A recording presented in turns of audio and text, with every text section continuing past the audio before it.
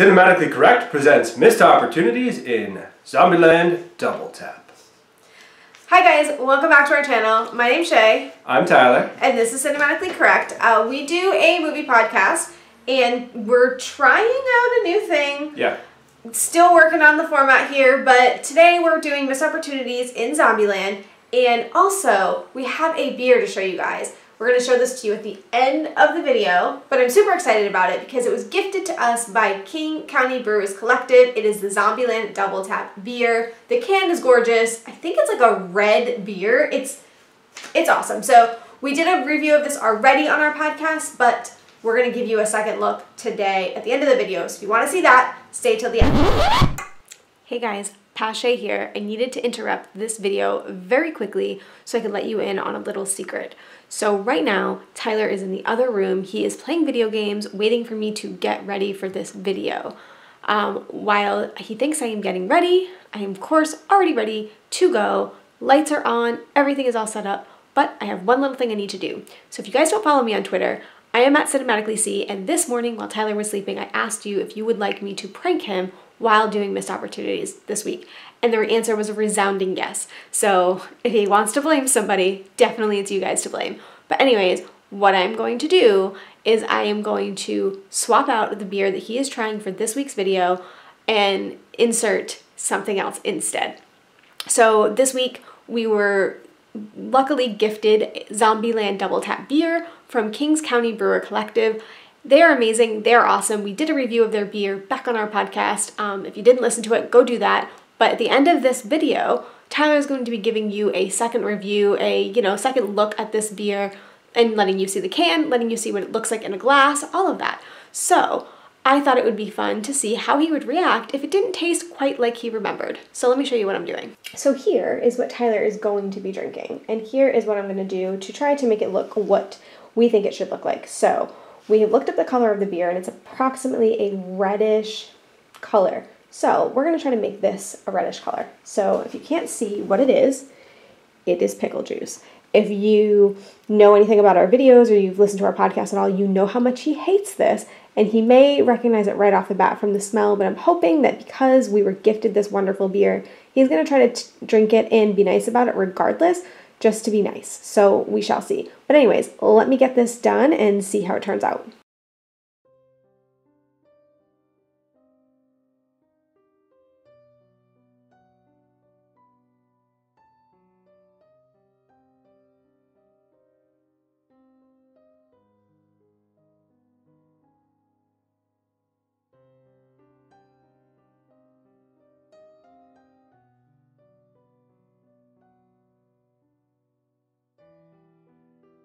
There you go. Now I will say you can smell this a lot, so he may not be fooled, but just in case you guys think I am super mean and that I'm putting something in there that he should not be having, this is what I used.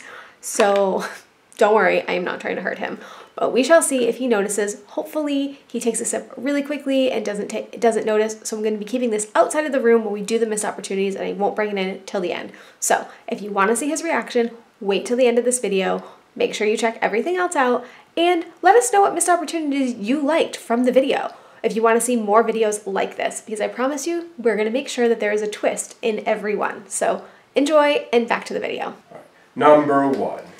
So the first thing that I want to talk about is the doppelgangers. Couple things. One, they should have had Emma Stone gaslit for the entire movie, where her doppelganger is the ditzy blonde, and everyone else sees it, and except she does not understand it and drives her nuts. That would have been fantastic. That would be my nightmare, so I can only imagine. I also think that they should have recast the doppelganger for Columbus. Jesse Eisenberg? Jesse Eisenberg. It should have been Michael Cera. Obviously. Even though I hate him. But not the point. Kind of the point. It would be perfect. Number two. So number two is basically all things Twinkies. So if anybody has seen the first Zombieland, if you're watching the second one, I assume you did, Twinkies is just missing in this entire movie. I mean, granted, probably because Twinkies is no longer a company, I don't think. But regardless, there was a point in the movie where they said they needed a safe word, and they said, we need a safe word for when things go bad. And the safe word needed to be Twinkies, because Twinkies never go bad. It would have been perfection. But also, they just needed more Twinkies. I miss them. Number 3. So this one was set up at the right at the opening credits, where they had the multiple types of zombies. You had the Homer, the Hawking, the Ninja, and then the T-800. But they weren't really used at all in the movie. There was a couple moments, but it was kind of a throwaway thing, where I feel like they could have added that in and made it much deeper and having to problem solve and get through the zombies that are causing problems. Yeah, they needed more of that. I mean, they had a video game vibe going on with this movie, and they should have had that kind of, little scenes. Like, Homer is like level 1, and Hawking is level 2. They needed some kind of, something more to that, other than just mentioning it in the credits and then cutting it for the rest of the movie. Yeah, they definitely missed. Number 4. So number 4 is, we talked about this previously in our Cabin in the Woods Missed Opportunity episode and also the podcast, but a common horror trope is the virgin never dies. So... Well, right, So, that's super common here, but there's a particular character in this movie that is, you see him when they go to Babylon, and he's constantly saying how you can't do group sex, but you can because he's totally down for it. And he strikes me as a typical, that guy has to be a virgin type guy. Right. I know, send me hate at me, that's fine. No, he's definitely a virgin. Right. What I think would have been the best thing and a total missed opportunity would be to have him be the virgin of the movie and have some kind of thing in there where they, he's like getting attacked or something and he just won't die. And they're like, what is going on? Why won't you die? And it's like, oh, I think it's probably because I'm a virgin. I just feel like that would have been hilarious and totally fit in with the vibe of this movie. All right, number 5. Now this one, they go to the White House and live in the White House for a while. I think it's a total missed opportunity that they didn't have a zombie President Obama. Or even better, a non-zombie Donald Trump living in the White House, because that's the only way that he would get to become the president. And the whole fake news, zombies aren't real thing. Yes, we're probably going to get enemies for this. Oh yeah, totally. But absolutely they needed some kind of presidential cameo. First of all, Obama would have done this. I can totally picture him doing a zombie cameo. And Trump, I just think, would have been the most hilarious thing. Well, you couldn't get him to do it because obviously it's making fun of him, but it would have been great. Just to have someone doing a bad... Or Alec Baldwin as Donald Trump. Fantastic choice. You're welcome. Now, do I have to do it? You have to do it. So, costume change. We're going to have to do just a little bit of a sneak peek of what we would have liked to see in the movie. God, I hate you. I promise you're not going to want to miss this. One eternity later. Fake news! There's no such thing as the zombie apocalypse! I'm the president! You have to listen to me! Yeah. I think you might be the next best Donald Trump impersonator after Alec Baldwin. Well, thank you. I also think it would have been great if they had a formal impeachment inquiry where they all vote him out. That would have been totally awesome. It would have been perfection. Spectacular. So also, I guess we should, point 5 of this missed opportunity would be having Tyler play Donald Trump in the White House. No one wants that. Everyone wants that. No one wants that. No. Number 6. Okay, so for the final missed opportunity in this, as I was saying earlier, they kind of set up a video game vibe with the whole kill of the week, kill of the day, all of that type of stuff. And if they had those minor bosses along the way, one thing they absolutely needed to do was have a final zombie boss. So this movie had pretty good references. We had the murdering, which was, on point. So Bill Murray had gotten killed in the previous episode, and they said he was murrayed rather than murdered. It was perfection. Yeah. So references are not out for them. And I feel like at this particular moment, a T-800 was obviously inspired by Terminator. So why wasn't the final mob boss Arnold Schwarzenegger? Zombie boss, not mob boss. Zombie boss. Mob boss is video games, but yes, zombie boss. So I just feel like that is the epic missed opportunity, and I would have died for that. I am now crushed after listening to you say that and not seeing that in the movie. Exactly. Because there were such on-point movie references and things that they threw into the movie, but come on, that's an easy one. Yeah, they needed to do it. So anyway, I do want to get you into your beer, so do you want me to go grab it for you? Well, I need a beer and a glass. All right, all right, all right. I will go get it. Living the dream, gentlemen. I'm never gonna live that one down. Wow, that I did not see. So this is ZombieLand Double Tap from Kings County Brewers Collective. The can is fantastic. It's worth buying just for the can. I mean, how do you not love everything about that? Yeah, it is beautiful and wonderful and epic and yeah. And the actual beer itself is not a normal color. It's a dark purple. Yeah, it's strange. It's definitely weird.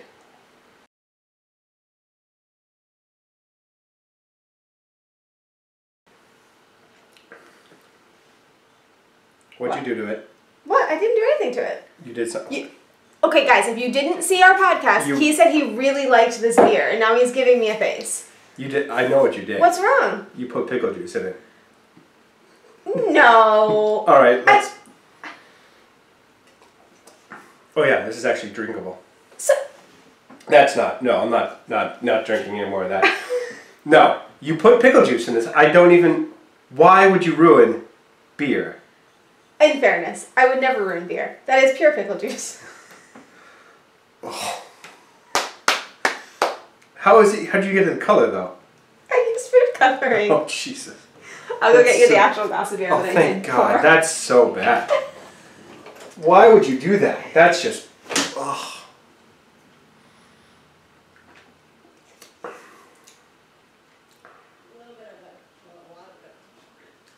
I'm not happy with that. Like that's. Here you go. Yeah, this is what I remember from. It's a nice blood red color. Okay, so in fairness, he didn't know the color of the beer, which is why I was able to get away with this.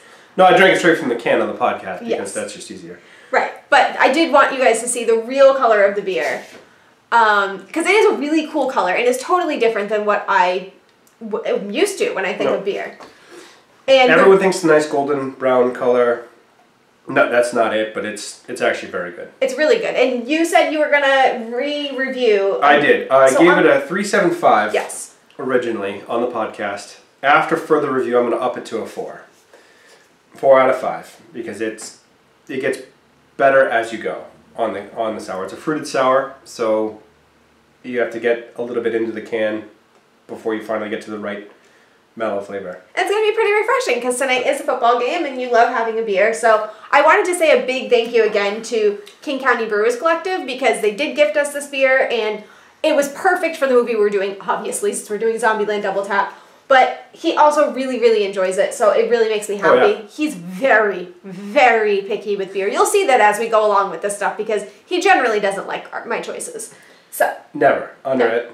And apparently he didn't like my, pouring the can for him and everything. I was so nice, I thought. Oh. But anyways, thank you guys so much for watching this. That's why you wanted to get it. That's the only reason. What? God. I don't know what he's referring to. I'm a sucker. Anyways, thank you guys so much for watching. For those of you who commented me on Twitter and asked me to prank him, you're welcome. I did. I got it done.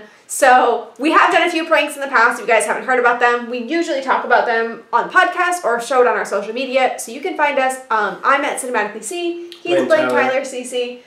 He has a reason for that name. So I do not. I have not earned that at all. How dare you? But he has.